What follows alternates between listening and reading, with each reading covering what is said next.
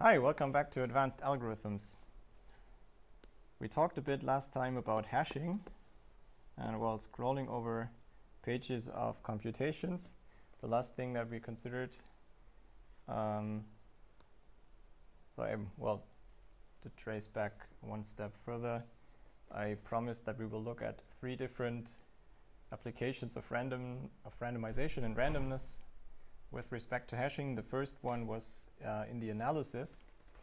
If we make the uniform hashing assumption, then what we obtain is the so-called balls into bins model, where for every of these n balls, we draw one of the m bins uniformly at random and independent of all the other balls. If you then count the number of balls in a certain bin, you get quantities that are equally distributed, but they're not independent because they have to sum to n. But they have a sharp concentration around their expectation. But if you have n and m the same, then this sharp concentration is not so much retained anymore, because it's only true for large n. But if m is also large now, then the concentration is not so strong anymore. So that indeed the largest, the most loaded bin has this strange number. So we only proved an upper bound, but you can actually make this a theta. So you can also show that there is usually one bin that has so many balls. I said last time that this is a negative and a positive result. And if you look at the worst case, then hashing is maybe not as good as it seems, because you might you almost have this logarithmic behavior of a search tree, but it's only for the worst bin of all, and usually only a few bins will have so many balls. So for the average bin, or the average ball in the average bin, the search cost is still pretty good. And in fact, we will see today that the performance in this balls into bin model is actually very idealistic and optimistic, and not really achievable in practical situations, because it would require 2 good hash functions. So, oops. I would like to have my default pen back. So the balls into bins model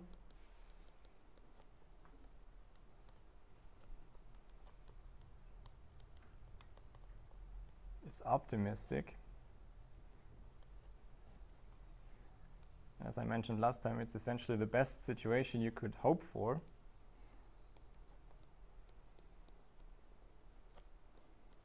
Because it assumes that these random variables are mutually independent,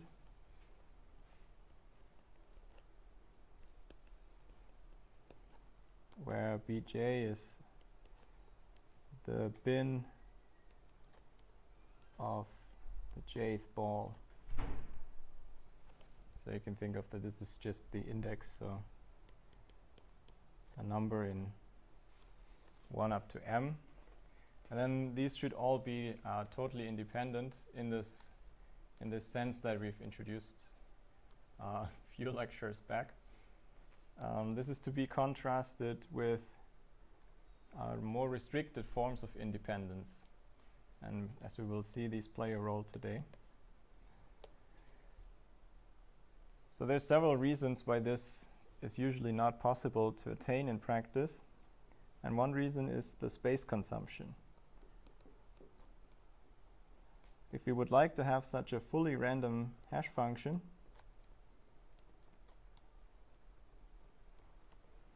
so a function, and we can even restrict our attention here to a fixed set, so a set of fixed size.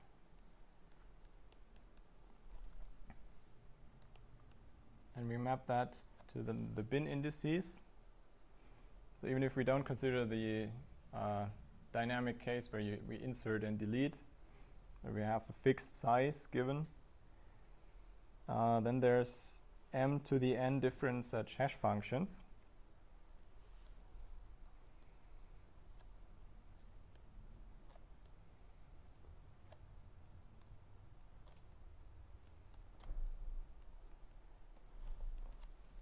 And that means we need at least the dual logarithm of that number of bits to store to at least know which of all these hash functions we have. So this is a lower bound. It could actually be, well, we don't only want to store the hash function, we also want to compute it and compute it efficiently. Otherwise, the whole hash table is not really usable. So usually we will not even be able to use such a succinct representation. But this is already something that's at least linear in the set of this, in the size of this set that we want to store. So we need the same space to store the hash function as we need for the hash table. That's not very efficient.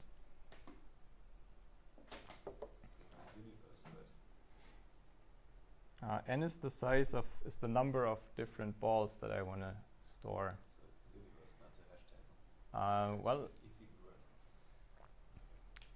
In principle, you can restrict it here to the balls that you actually consider. If you ignore that there's more.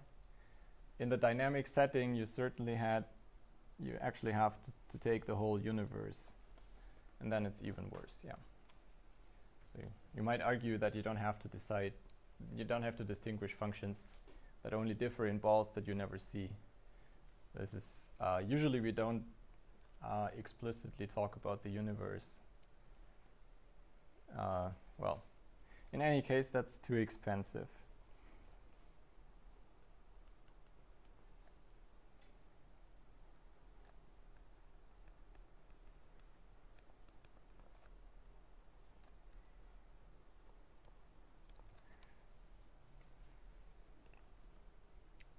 So if that is too expensive, but we would still like to have a defense against the worst case. So some kind of randomness should be in the process, otherwise you have the situation that there's always a certain sequence of inputs where you have all hashed to the same bin in the absolute worst case. And I guess you've seen this idea before, namely universal hashing. So uniform hashing was the assumption that we talked about up to now, the balls and bins model.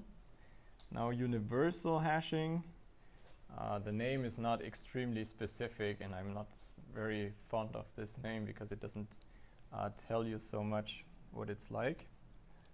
This below is better, but it's not exactly the one that's used in practice.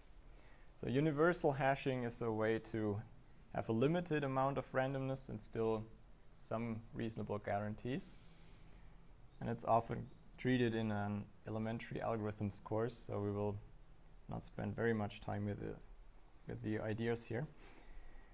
So the setting is we have a set of hash functions that all map our universe to the range that we would like to use for the bins.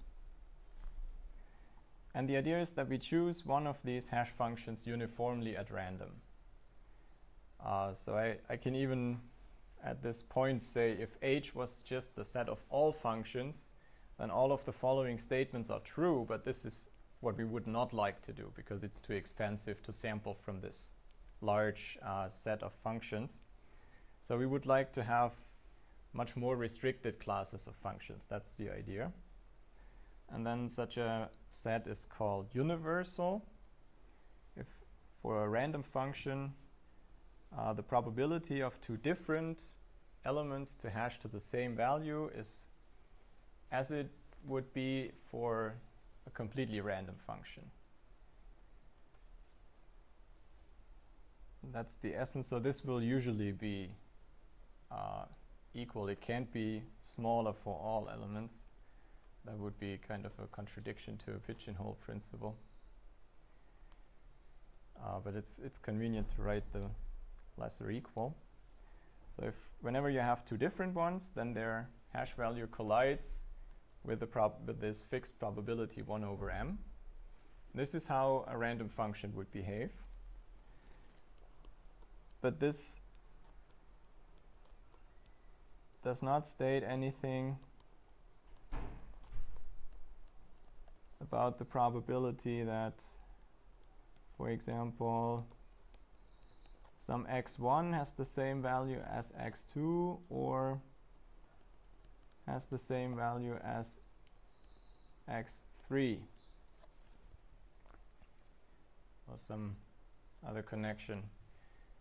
The point is that these events here have a certain interdependence via this x1, and this only ever talks about pairs of elements from the universe. That's what makes it easier to apply or to find such sets of functions, but that will also weaken the guarantees that we can prove. There's a slightly stricter version that's only different in a few details.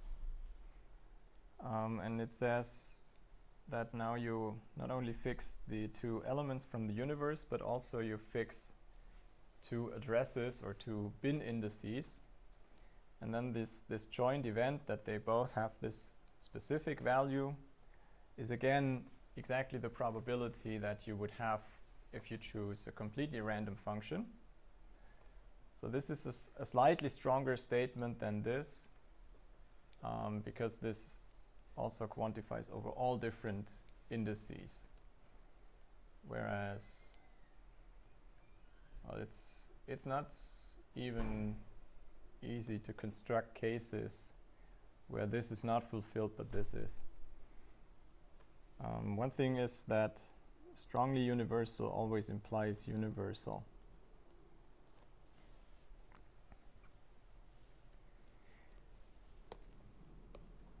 I will just list a few examples of such universal hash functions.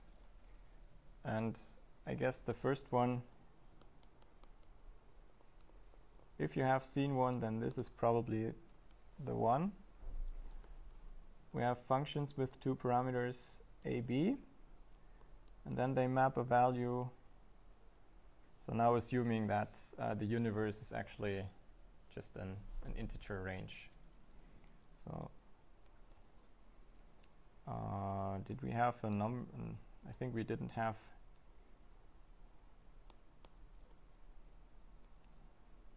Let's call it capital N maybe. But capital number letters. Let's write it like this. So I'm implicitly assuming that u is just a set of integers or an integer interval, which in the general case is not necessary. Then we take some affine or linear function, use that, compute modulo p for some prime p, and you should think about p to be just fixed, some prime larger than m. And then the first set of functions that we look at is all the HABs, where a is between 1 and p minus 1. Well, let's write it like this, an open integer interval.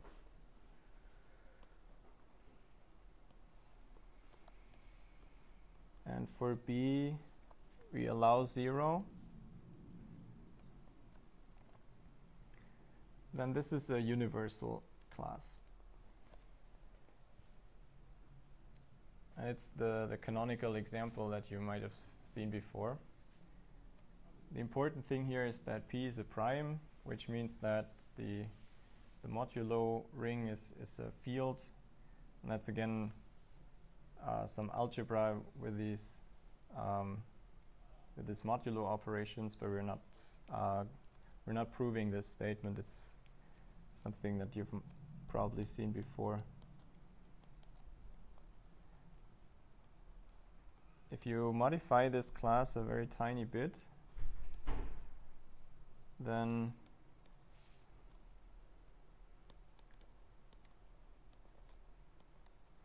you actually get a strongly universal class.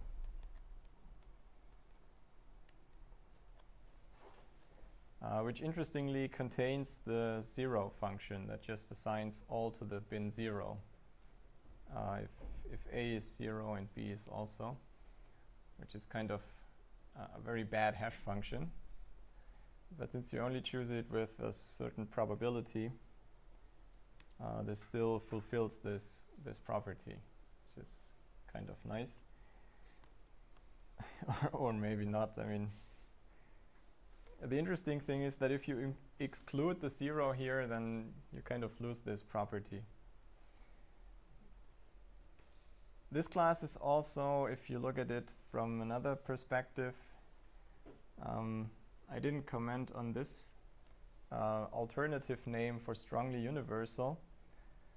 It's also called pairwise independent. So the set of hash function is called pairwise independent.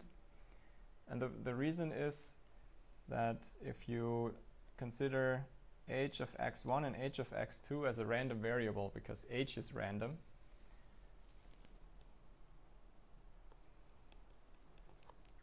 then these events, if you consider this for all elements in the universe, they are pairwise independent, which is because that's exactly the definition of pairwise independence, if you make this an equal. But they are not mutually independent, as we had with the uniform hashing assumption. And you can generalize this notion to k-wise independent, not just 2-wise or pairwise, but more. And then you can use functions of the same kind. And actually this here is just a polynomial of degree 1, right? And if you go to higher degree polynomials, you get strongly universal classes for higher degree, or you get k-wise independent hash functions. That's a construction that's often used in some theoretical works. The point is that these are not extremely efficient to evaluate. You always have to take modulo with respect to some large prime, which is a comparatively expensive operation. Therefore, I would just like to list another class of functions that has much better qualities when it comes to evaluating it, because it only uses modulo and diff with powers of 2. So this is for the special case that we actually have ranges like this. So that should be open again. In theory, that's a restriction, but in practice, it's not. Usually, we have the universe is just some numbers, and they are represented by a certain number of bits. And for the range, it's also a good choice to have powers of 2, because usually for hashing in practice, you do this doubling trick. If the hash table becomes too full, you just double its size and rehash everything. And when it becomes too empty, you shrink it. And thereby, you usually keep the size of the hash table as a power of 2. Which for these modulo versions is actually one of the not so great choices, because it means you definitely have to use an additional prime number. And that even should grow with the table size. So you have to mess with keeping a list of primes.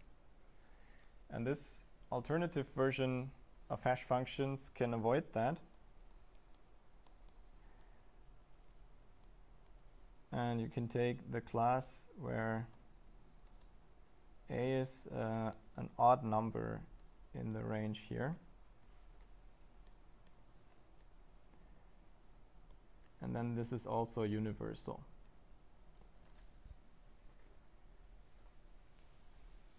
proof is again a bit of an exercise in algebra, so I will skip that.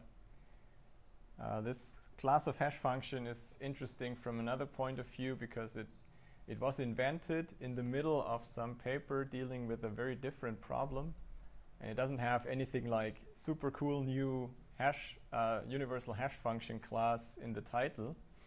It's a technical lemma and a side note actually in the paper, but it could be a major contribution for practical hashing because these operations, mod and diff, are extremely efficient on binary computers.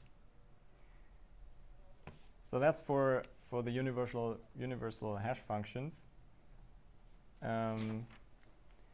Needless to say that in practice, if you think of Java or so, where you implement your own hash functions, it's not very common to use any kind of randomization at all. But I've read that at least for web servers, people use salted hashes also for hash tables.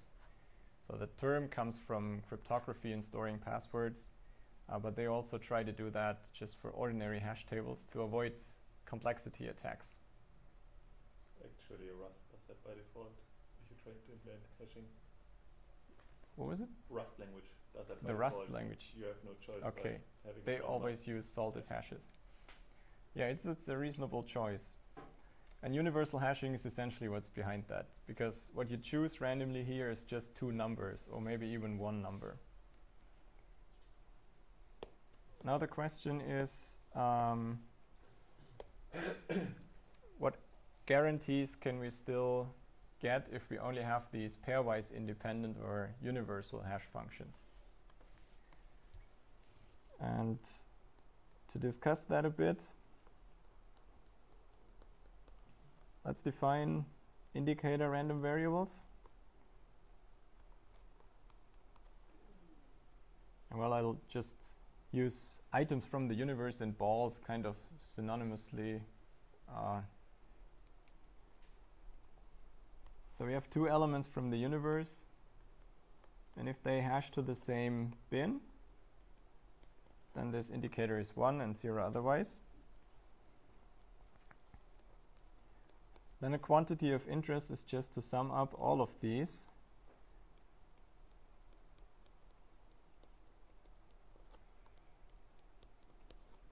Because that's the total number of collisions. This is a random thing because the hash function is random. And in this case, we again assume that there's a fixed set of integers or numbers that, or elements in general, that we would like to store in our hash table. But we don't know this set up front. So it's still the dynamic setting that you're just presented. Here are the n items, now store them, please. We will not discuss in detail how to do incremental inserts and deletes, but that doesn't make so much of a difference, except for these doubling issues. I mean, whenever you fix a hash table of a certain size and people keep on inserting, you have to do something if it's too full. But there's no way a clever hash function will help you in that. You always have to do some kind of rehashing and doubling. But if you do it cleverly, it only affects the amortized performance.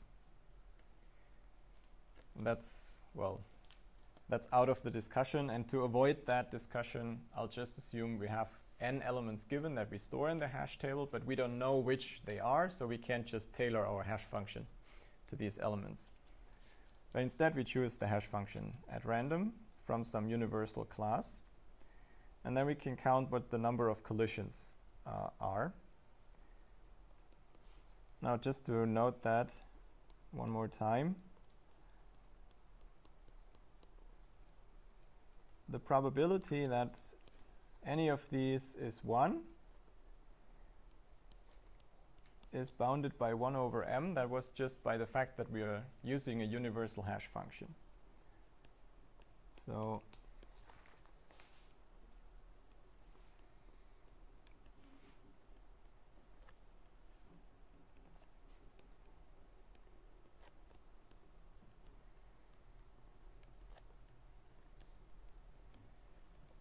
to say that again. Choosing such a function for these examples was nothing more than choosing these parameters, so choosing one or two random numbers. That's certainly practical. So this is true, but for any two such indicators that have some value in common, these are not necessarily independent.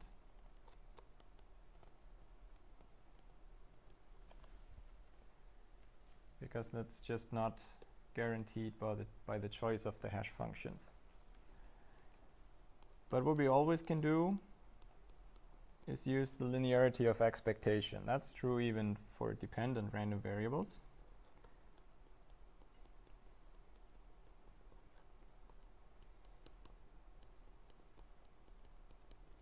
And by the probability that we've just computed, or well, that we just noted, that is bounded like this by the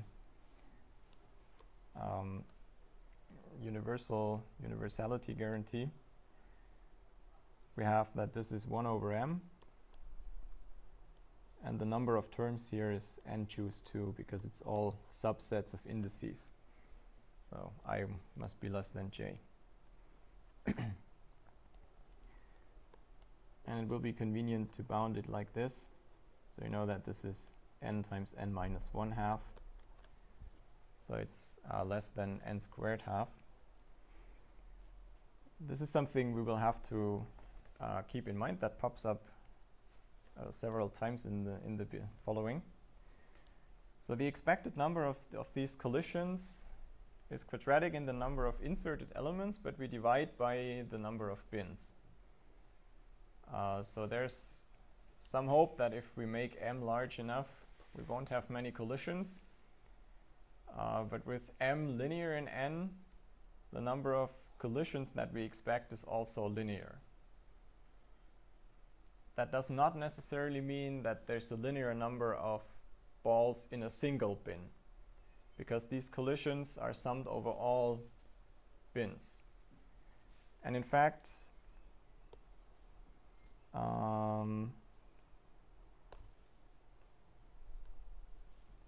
if we call y the number of balls in the fullest bin. So you remember from the balls in bins models, when we have mutual independence of all the bins, then this balls into bins. There we had that y is beta of log n over log n if n and m are the same. And this was with high probability. So let's see what we can get with only the pairwise independence.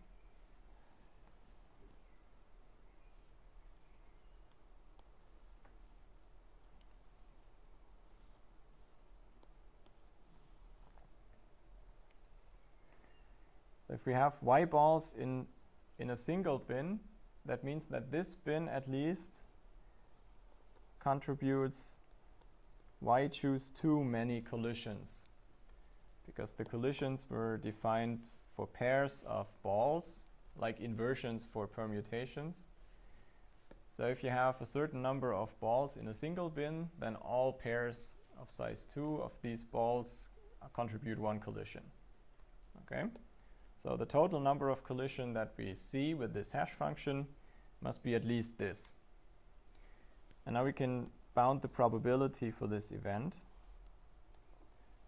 The probability that y is greater equal n times 2 over m and the square root of this thing. Why is that? Because that means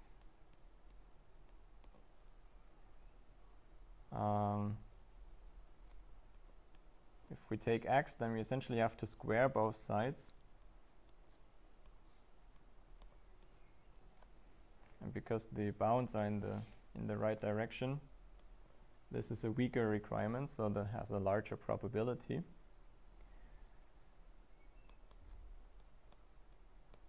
But this is the probability that so the 2 here, in case you wonder, is because this is again not just squaring but also dividing by 2. Right? So again, this is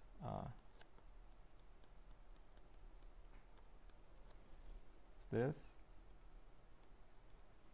And that's nothing else than asking whether x is larger than twice its expectation. Right? And now comes Markov's inequality, which says that this is this probability is at most 1/2. So the guarantee that we get is a good deal weaker if we consider the same case as before, where the number of bins is the same as the number of balls. Then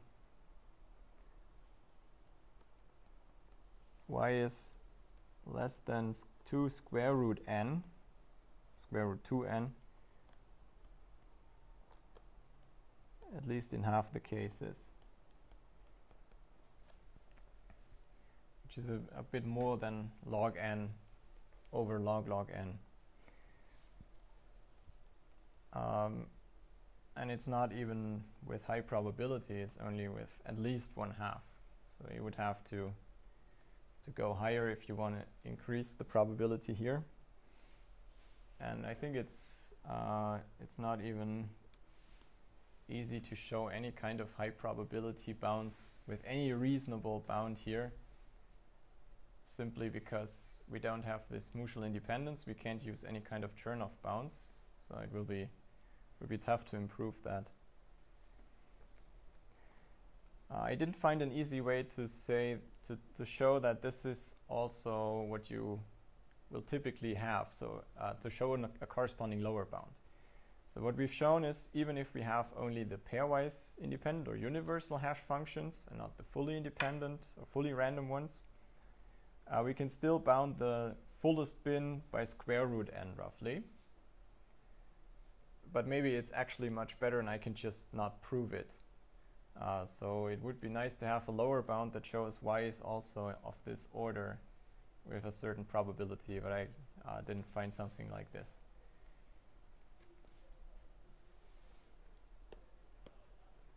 So this is the best guarantee that I can offer you for universal hashing. But it's at least better than nothing. If you just use the deterministic hash functions, you don't get any guarantee other than, well, never more than all balls in one bin, which is no guarantee. So square root is still better than that. And from a practical point of view, it's usually sufficient.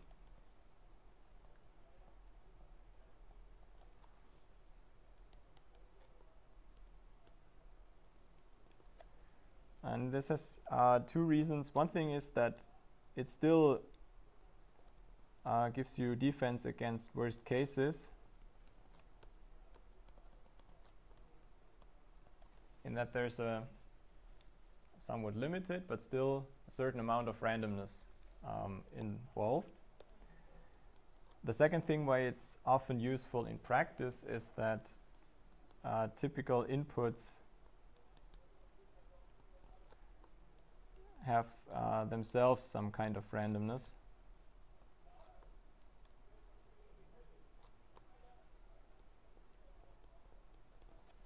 And you can you can formulate a rigorous model for that concerning some kind of entropy of the input, and then you can show that even for the weak randomness with universal hashing, you still get much better bounds like this if you assume a bit about the input distribution. But that's nothing that we will do in this course. I'll come to a third application of randomness in hashing, and that's actually very, very closely related to what we've just seen, but for a very different application, and that's perfect hashing. So it's a different goal of randomization that we have here. We use random sampling to find some specific structure that has good properties, and we will use rejection sampling to find one such, and to do so in a reasonable amount of time, we have to show that the probability to find a good structure is not too small. So what's perfect hashing? The setting is also called static hashing.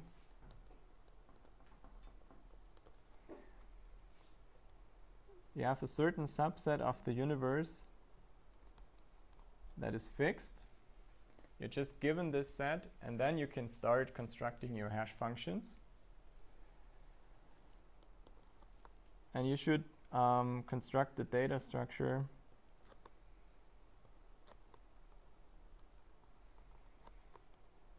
that has guaranteed constant time for search or access.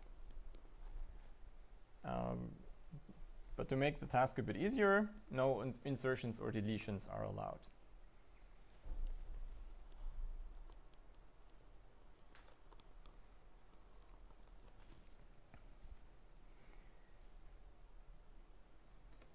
So the applications are a bit more limited, but still in many cases the set that you're interested in might be fixed. So I don't know, one made-up example is a huge list just of, well, think of a dictionary and a spell checker that would like to see if a certain word is contained there. You would probably not use hashing for strings because you can exploit the structure of strings and use some trie or so. But you could use hashing if all the strings are of a fixed length. And then you might be interested in building some structure once and for all, but it should be O of 1 access time, and it should be, if we have n keys, it should have O of n space. Without that requirement, it's actually simple, because we can just use any class of universal hash functions. And if we choose h at random,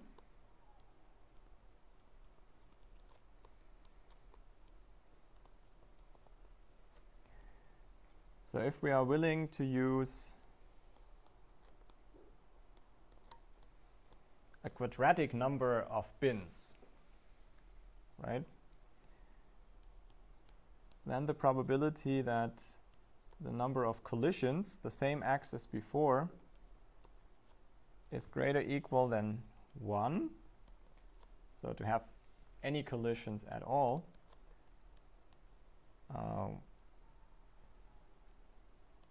so using this, that's the bound that we had before, which turned out to be twice the expectation. So that probability was at most 1/2. So if we're willing to spend a quadratic number of bins or a quadratic space, then we can just sample a few functions from a universal family, and after, well, in expectation 2 tries, we find such function that has no collisions. Because, of course, this means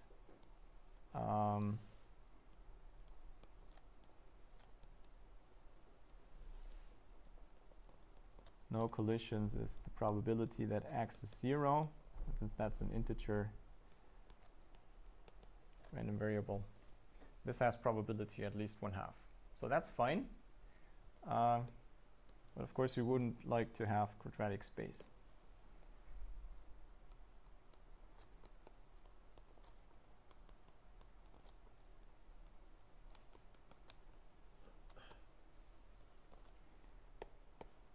Now the question is, can we improve upon that?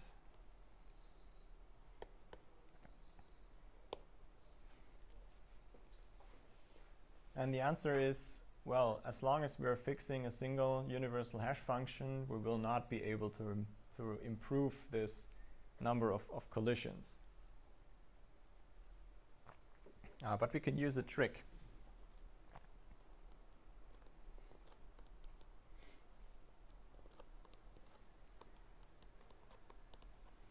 And the idea is to use two layers of hash functions. We use a first hash function to assign balls to n bins. And that will have a certain number of collisions, which is unavoidable. But then each bin is split a second time.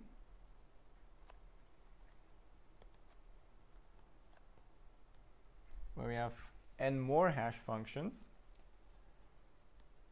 And then in a way, well, many more bins, in a way so that the number of bins here is quadratic in the number of elements in that first bin. So that we will have a few collisions here with a good probability.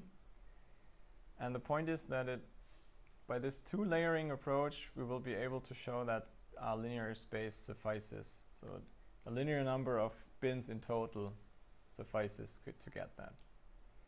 That's a very simple and very nice trick. But if you first look at this, it seems like there's no way to get that. Why should we ever get rid of this quadratic space? But you can do it like this.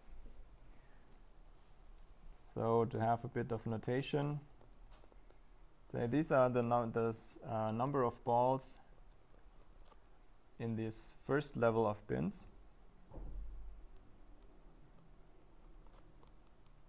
So in the H1 bins,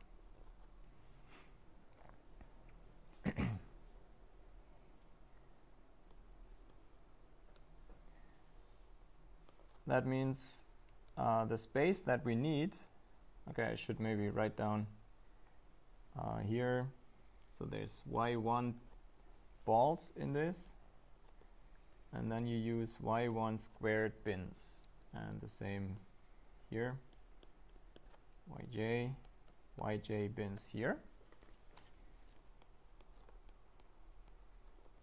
So the space requirement in the end is n for these bins. Okay, just for the bins. We also have to store the hash functions. But since they're coming from one of these good old universal classes, we can store each of these hash functions in, well, one word, or we need one number to represent each of these hash functions. And we have a linear number of hash functions to store, so that's linear, but it's not a linear number of bits, it's a linear number of numbers. Well, the bins also will not be just bits usually. So space is, in a Wake sense, here we count only the number of bins, which is the interesting part of the analysis. So we need the large bins up here. And then we need the sum of the yj squared bins on the second level. So if we don't do anything clever, this could be huge, because these yj's can be up to n. And the first observation is that these h2j can be chosen without collisions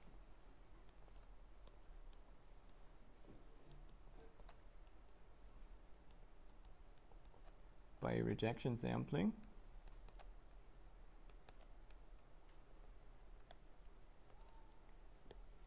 Because by exactly the result that we just had, if we are willing to pay a quadratic number of bins, there's the probability 1/2 that you are successful. So we just continue drawing on an expectation we will have just 2 tries. And also there's also kind of a good tail bound for geometric distributions. So this is definitely efficient. So we will not have any collisions on second level.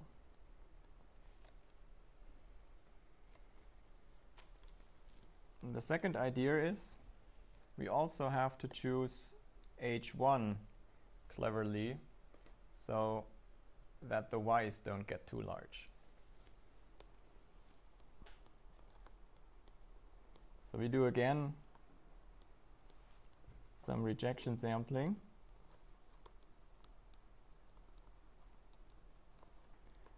Until we find one where the total number of collisions that this h1 produces is at most n. Now we can do that because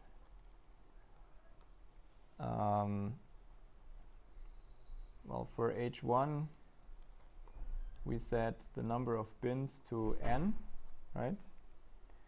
So that means again that this reduces to n, and that was by the same arguments as all the time. I think it was the third time that we used the same trick.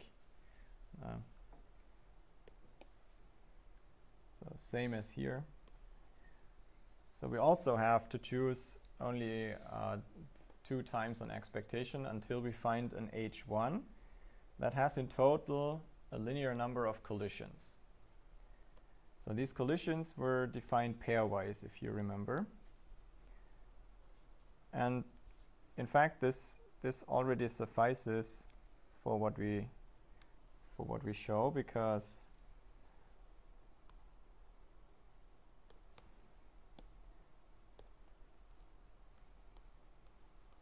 we have yj balls in bin j on the first level. Then this bin contributes yj choose 2 collisions to x. So if we sum up all these,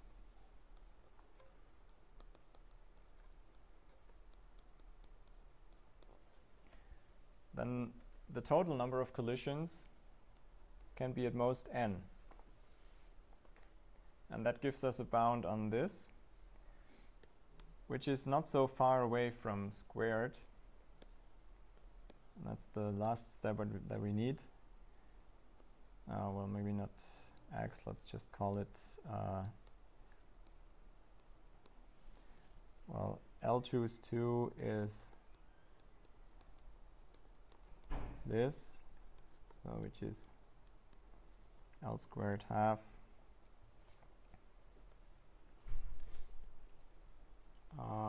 minus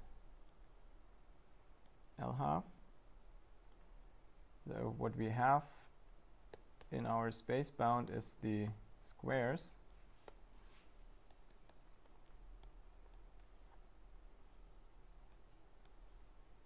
So you can upper bound this by 2 times L choose 2 plus L. In fact, it's equal, so not even an upper bound. So the space requirement was the n for the first level bins, the yj squared for the second level bins, and now here we use this equality.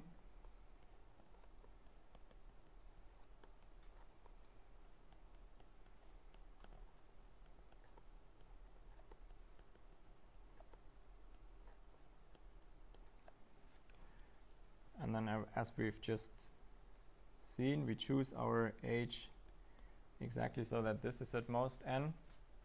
And this is always larger than this, so this is always at most n.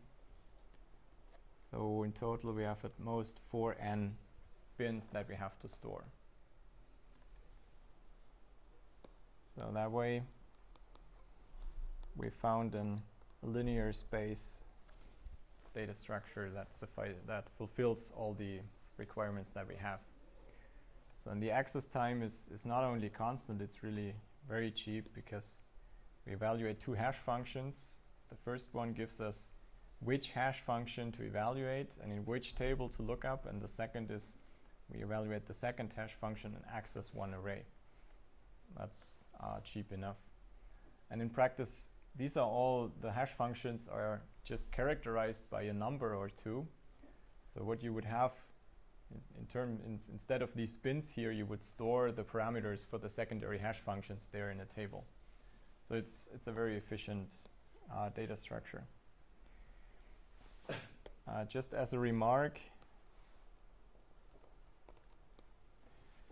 you can make this even in the dynamic setting so that in amortized sense you still have a constant time insert and delete and retain the worst case O of 1 for searches.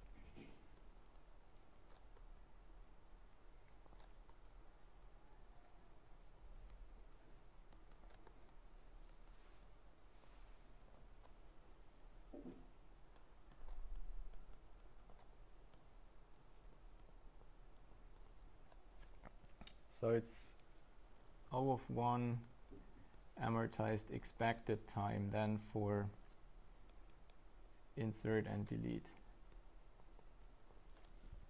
And the trick is that you have to rebuild the small bins, the secondary level bins, if they become too full. And occasionally you also have to rebuild the whole thing if there were too many inserts, and you can then juggle around with the numbers so that you do the large and costly rebuilds only after many inserts have been done. And so it's I'm not saying that this is easy, but there's a nice paper that describes this. I just wanted to mention it.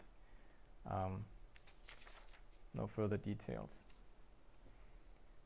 So that's the three uses of randomization in hashing that I wanted to present. And I think this is it's a nice piece of theory, and it shows that hashing without randomization is not half as useful as it is with.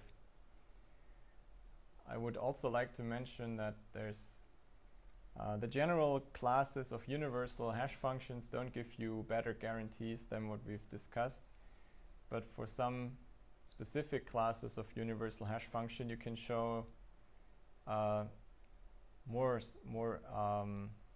stricter guarantees on, for example, the most loaded bin or so. So it's not that these are impractical, it's just in the very general case you can show better bounds.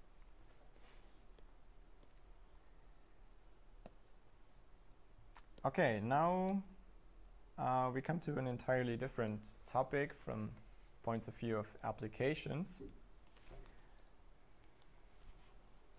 We're still concerned with random sampling in a certain sense, but it's used for a different purpose here.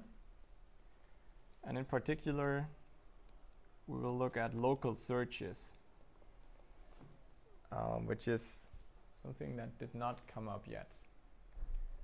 We've at several points in time we used some algorithm that says now choose a random thing from this set, and then hopefully it has certain guarantees. We did that for primality tests, we did that for hash functions, but we didn't break up things and modify them locally just a bit. But there's a nice algorithm for satisfiability that's based on that, and we will discuss one for 2SAT today, and the general one will follow.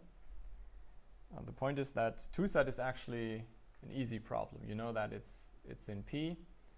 I think you can even solve it in linear time. Yeah, maybe that's a good exercise. I think about it. It's an easy problem, but even though it's easy, the deterministic linear time algorithms are not completely trivial. They build on a few other algorithms which are which have good properties but are not trivial. But we can give a very simple randomized algorithm that's not so bad. The algorithm works like this. We once at the beginning choose a random assignment, just uniformly from all possible ones. And then usually this will not directly satisfy the formula. So we repeat for, well, quite a number of times a local adjustment step. If the formula is not yet satisfied, there's one clause at least that's not satisfied, okay? And we just choose one of these arbitrarily. So this is not random, or not necessarily, it doesn't have to be uniformly at random or something like that. You just choose any of the clauses. And in fact, the same is actually true for this one. You could just start with the all zero assignment.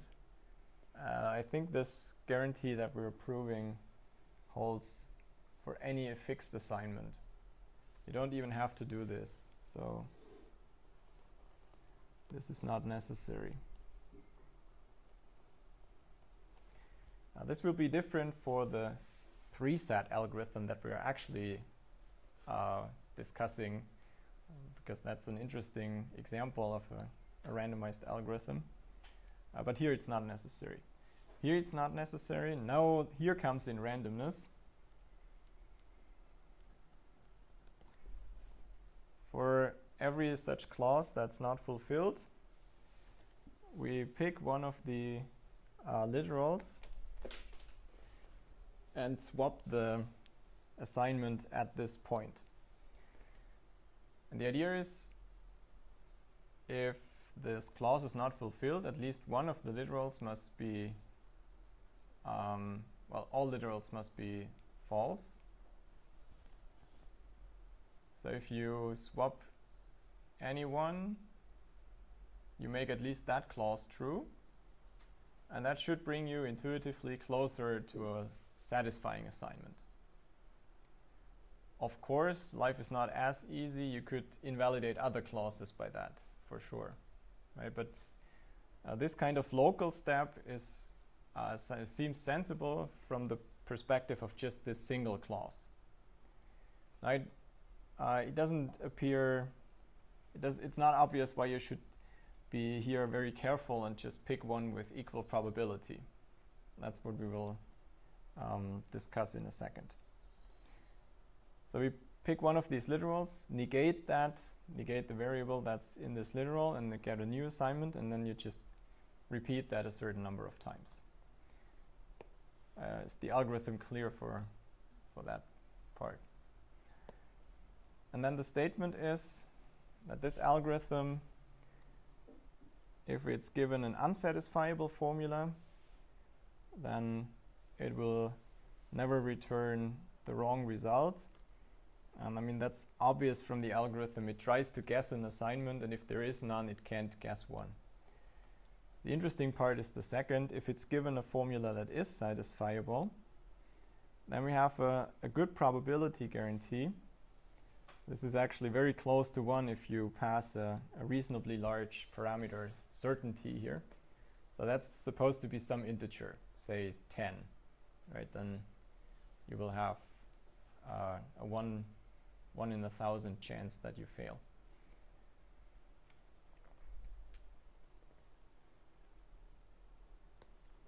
So let's see how we can prove this second part.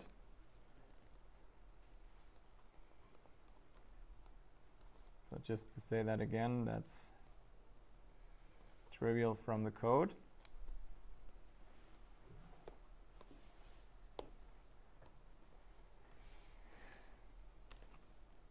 For the second part, we assume that this formula is satisfiable. So there is some assignment A star, alpha star, that satisfies the formula. And in general, there can be more, but we will just assume that there is one and obtain upper bounds for whatever follows.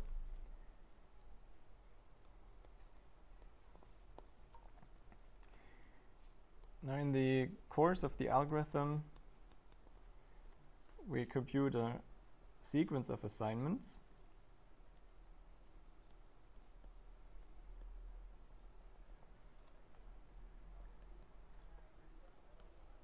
And let just alpha j be the assignment in step j.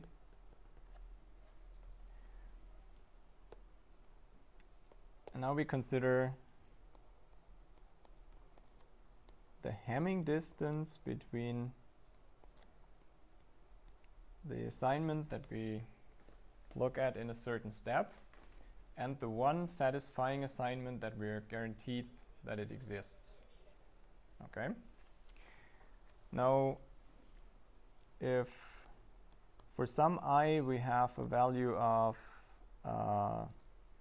0,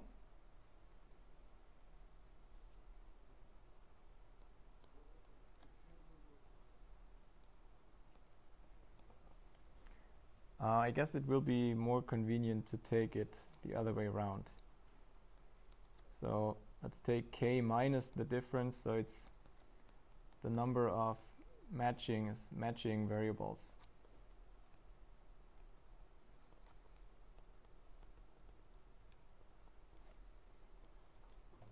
So that means when all match, then the algorithm terminates and announces the formula as satisfiable, which is the correct answer. And if that is not yet the case, the next value with the next assignment can only differ by 1. It can go 1 up or 1 down. We always make one change, so it also can't stay the same.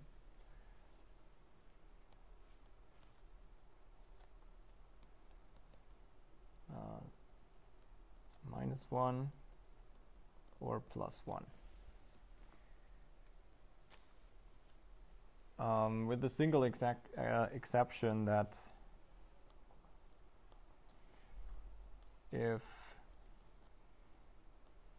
we already had a value of 0, then there's no way to go down anymore.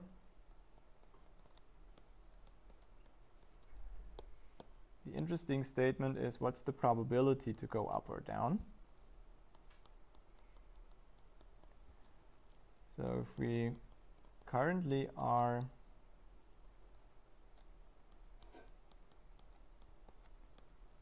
at j matches, then I claim the probability to attain one more match is at least 1/2. And the reason is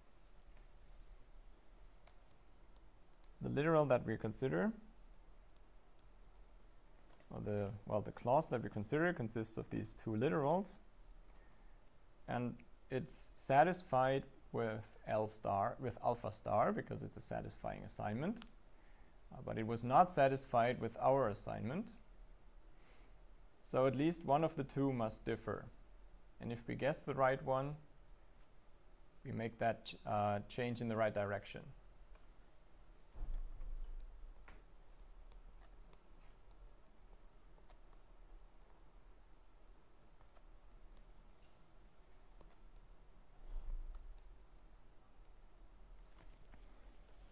So all we have to show is that one of the two differs.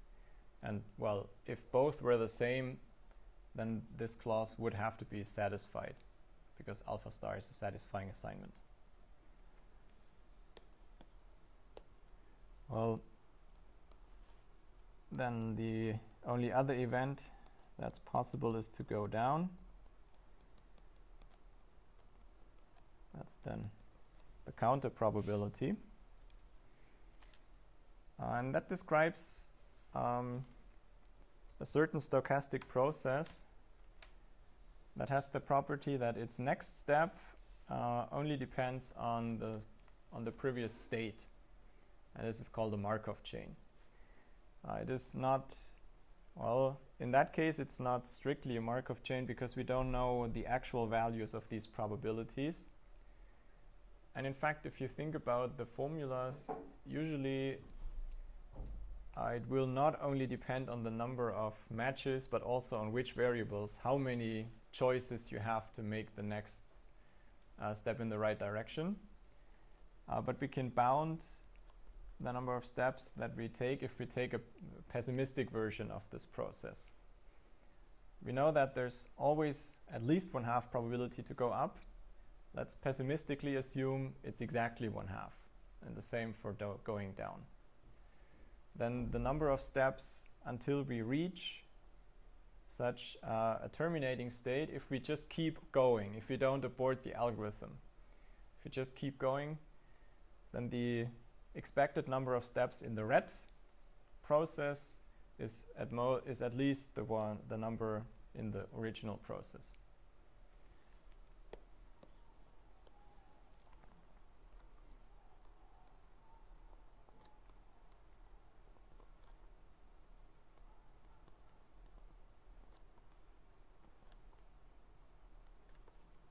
Until one of these xi is k by a Markov chain. So we don't need any formal properties of Markov chains, so I skip any formal definitions. Just briefly to say that a sequence of random variables, so that the probability for the next one to attain a certain value only depends on the value of the last of these variables in the sequence. That's a Markov chain. So the idea is that you don't have to remember the states of all x1, x2, x, and so on up to xj. Only xj itself determines what the probability for the next step is. And what this means for the computer scientist is that we're dealing with a finite state machine. So let's draw the possible states for our axis. We can have no matches. We can have 1 or 2 and 3 and so on, up to k minus 1 and then k. Now this state is accepting.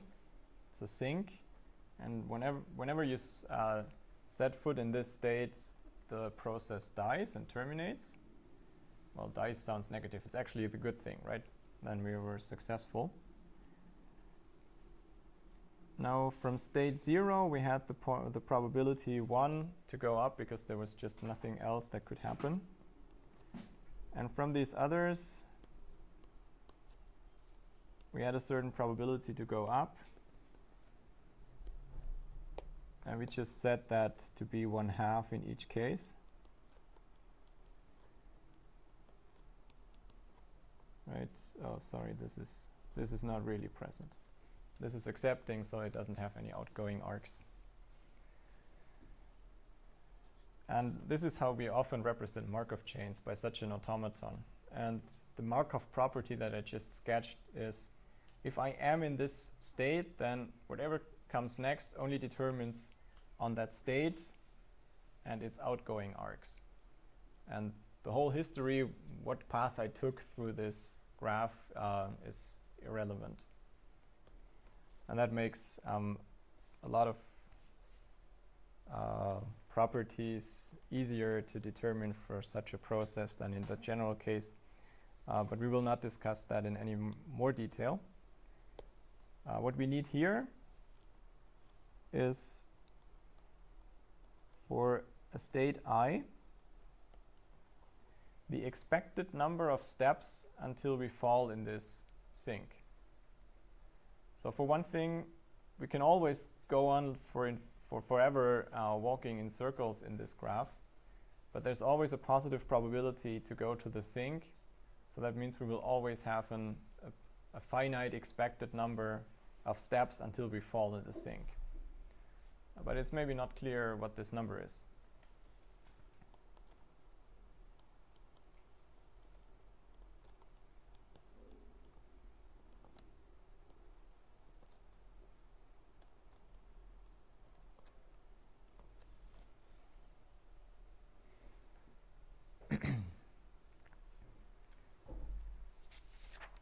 And it turns out that we can discuss this whole solution, how we compute these expected numbers, in a much more general setting.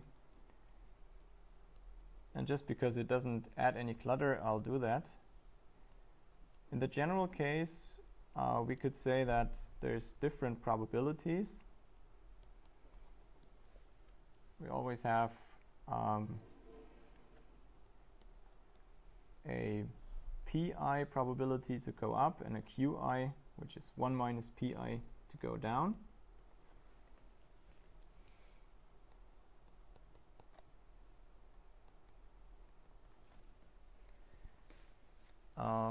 And we can even say that we don't count only steps, we count some other costs, and the costs depend on the state that we are in.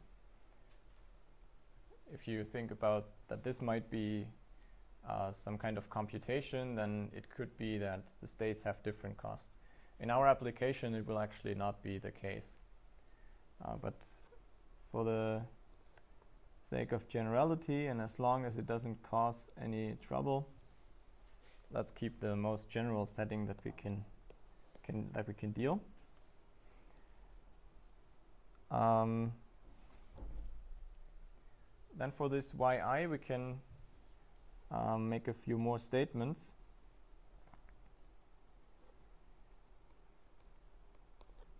Yk is certainly 0 because we already reached the sink. Y0, okay, here I'll just define that C0 is 1, okay. Could have made that also more general, but for some reason I didn't, so I will not change that now on the fly.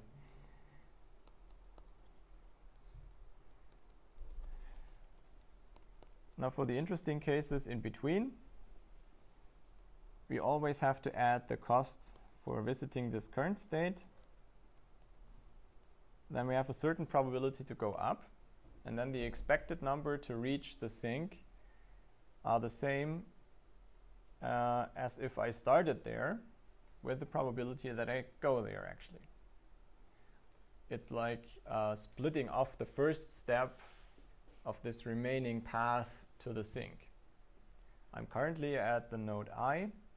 Then the first step either has to go up or down. There's no other possibilities. So I just average over these two, and then from there take the expected value of the number of steps that are needed from there. So that's essentially just exploiting linearity.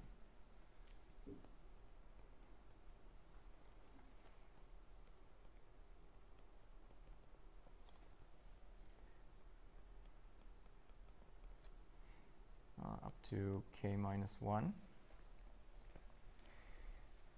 Well, this is a nice set of recurrences actually, and we could try to solve them by the well-tested method that we've seen before. But at least in my artificially made up general setting where these probabilities depend on the state, it's for sure not one of these constant coefficient recurrences that we've seen before. So it's not directly solvable by generating functions. Why do we have to use Ci and not just 1? The question was why we use the Ci's, just because we can at this point. So the idea is I replace this number of steps by the expected cost, which just means whenever I enter one of these states, I incur the cost Ci. And, well, as a mistake, I forgot to generalize the cost of the first step, of the first state. Well, I don't think it has any consequences. So that's the costs here. We will later set the C's to 1 again, but it doesn't add any clutter at this point, so I'll just keep it. Yeah? It's a bit confusing because first we want to define yi as expected number of steps till we reach k, and then we say yi is ci plus instead of 1 plus, because we're just splitting off one step, so should we just use 1? Yeah, usually this will be 1. In the application for analyzing this two-set algorithm, it's 1. But in general, you could require that you have to walk in circles for ci times here.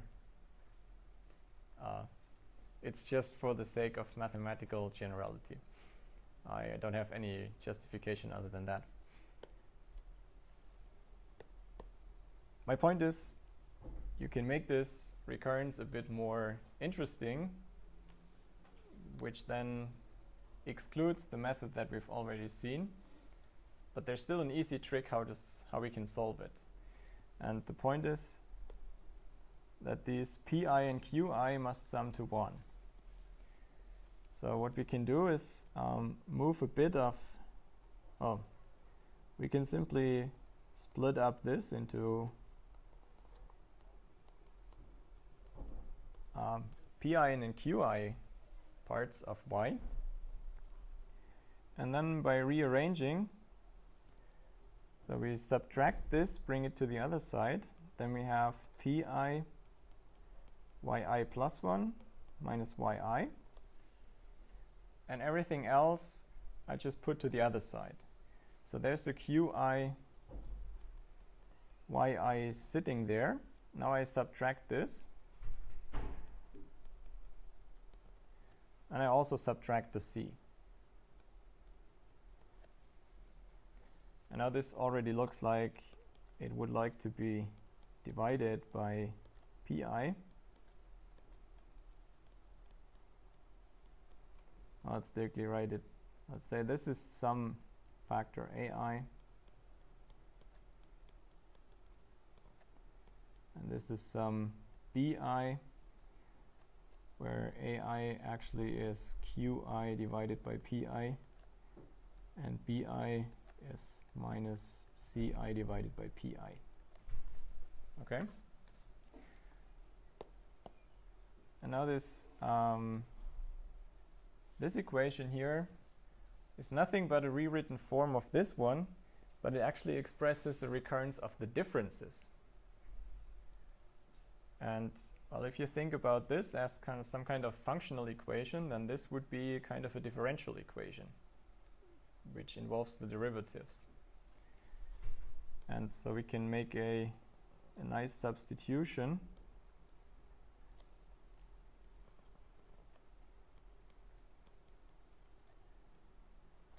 I'm just using the dot on top of y as an identifier. It doesn't have any semantic, but it's not without purpose that it looks a bit like the way physicists write derivatives with respect to time, because it's essentially like that, just in a discrete sense. And then we have a nice recurrence for these, which is actually about the nicest kind of recurrence you can have, because it's directly telescoping. We should also check the boundaries. So you can go with this up to the first y1 minus y0. And here it's particularly nice. The difference between these two is just minus 1. Let me add, it might be minus z0 in the general case that I forgot to do. But that means here we can essentially just unfold the recurrence. Now it's a bit of a tedious exercise to actually do it. But if you do that, if you insert and insert and insert, you notice that there's a sequence of products of these a's in front of the final value. And if you do that, what you find is that you have this prefactor and then the y0, which is minus 1, as we've just seen. Well, and each time you insert here, you get a summand of b, which also has a certain number of a's up front. And if you work it out, it's the result is like this.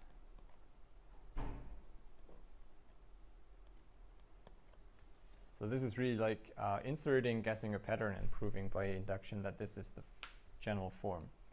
I'll skip that boring part. And here you just see that you can keep these general A's and B's that depend on the indices.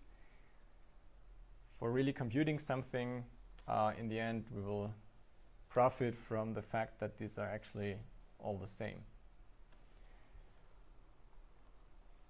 So we found an explicit representation for the differences of the y's. And now how do you get the function if you have the derivative? You integrate. How do you get the actual sequence if you have the differences? You sum. And if we sum from 0 up to some value, then this is a telescoping sum, because this is always yl plus 1 minus yl. So what remains is yi minus y0.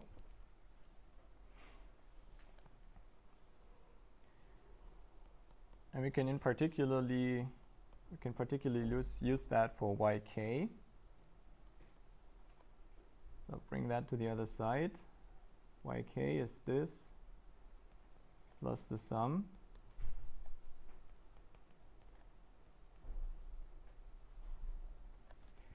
And in principle, we can just insert what we know about the y dots in this sum. Then we have an explicit representation. And this yk was 0, because yk means we're already in the absorbing state.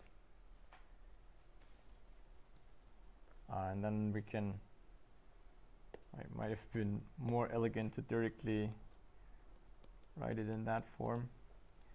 So y0 is just minus this here.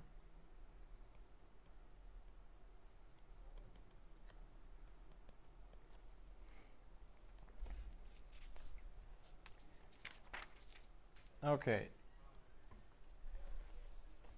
So what I just wanted to show is that you can solve this, the expected number, from any state, but also in particular from the 0th state, which will have the highest number, because it's the farthest away. You can explicitly compute this expected cost until you reach the sink in a pretty general setting. Now, admittedly, we don't actually need that. In our case, the A's are all the same. And actually, if you remember, the A's were given by these. The probability to go down divided by the probability to go up. In our Markov chain, these were both 1/2. So that's a particularly nice case where A is 1. And the BI's, they're here also all the same. That was minus CI divided by PI. So this was 1, as you already noticed, and this is 1/2, so it's minus 2. And if we insert these in the general form here, you notice that all these products simplify a good bit, right? Because you're just taking powers of 1.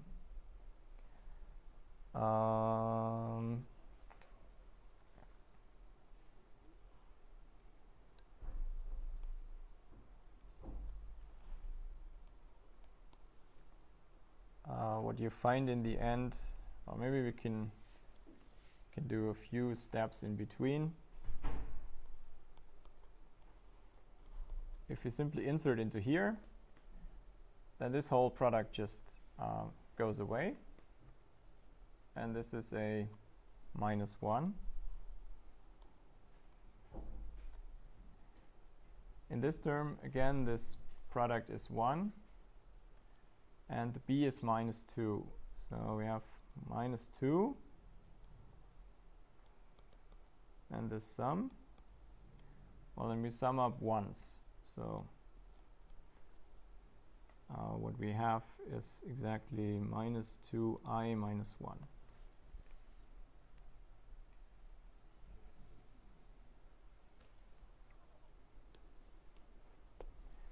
And then it's also not so hard.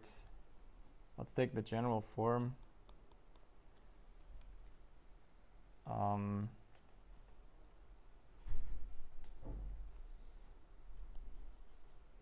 Then we would have to sum differently. Okay, we'll only compute y0 here.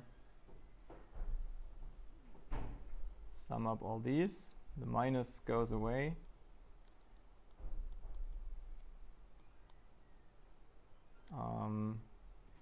I think this I should have been a k, because we use this formula here with k. I'm sorry. Now the yl dot is just this with a minus, so 2l plus 1. Well, and if I'm not mistaken, then this is just k squared. That's something you might remember, that if you sum up the odd integers, you always get a square. That's 1, 3, 5, you always get a square. Okay, so what does this tell us? It says no matter where we start, in the worst case, we need k squared steps in expectation until we fall into the absorbing state. So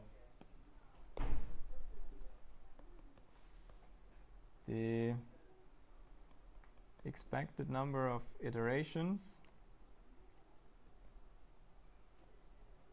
of the loop is k squared. We were in the case that the formula is satisfiable, so there is an absorbing state and we can actually reach it.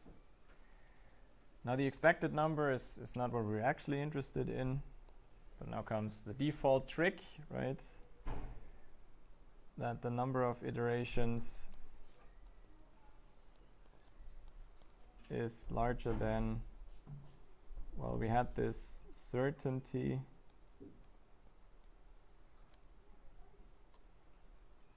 times 2 to the k squared.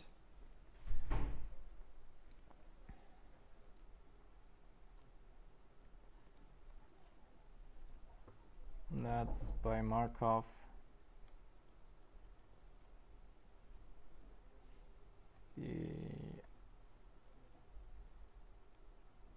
Okay, so it's the expectation divided by this, but then the expectation is k squared, so that cancels.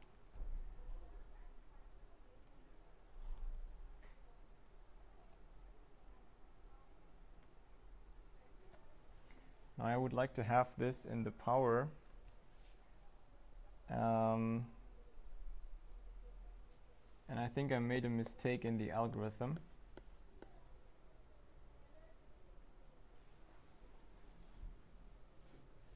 The idea is that you run 2 k squared steps from any point where you start, and then you have the probability to reach the absorbing state or not. And then you conceptually do this complete step certainty times, so that you have certainty independent repetitions of this experiment. I think it would have been nicer to write that as an outer loop. But in fact, since this is a Markov chain, it doesn't make a difference if you sample a new assignment and start walking from there, or if you just keep on walking in the same chain. It just means that this is not the way to go for the analysis. So this is correct, but it's not proving what I'm stating.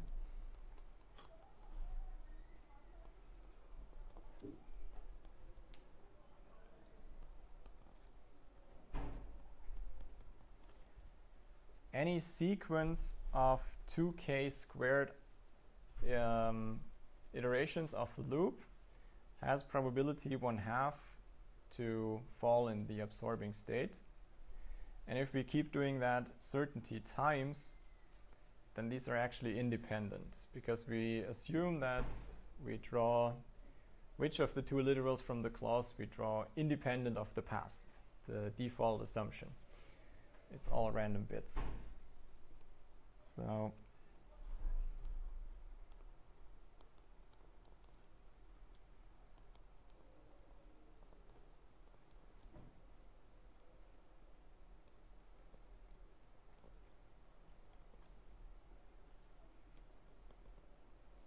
and they all have to fail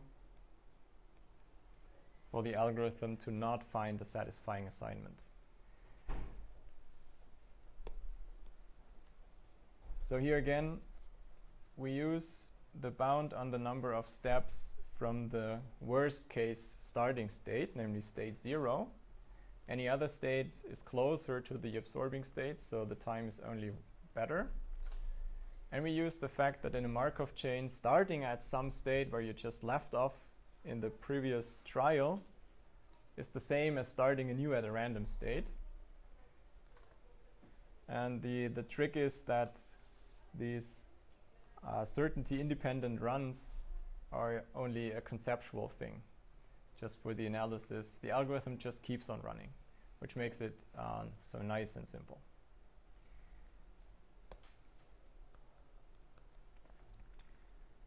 Okay, enough for today. Next time we'll see why this algorithm performs very poorly if you apply it to 3-set, and how to still fix it to get an algorithm that's reasonably efficient for 3-set.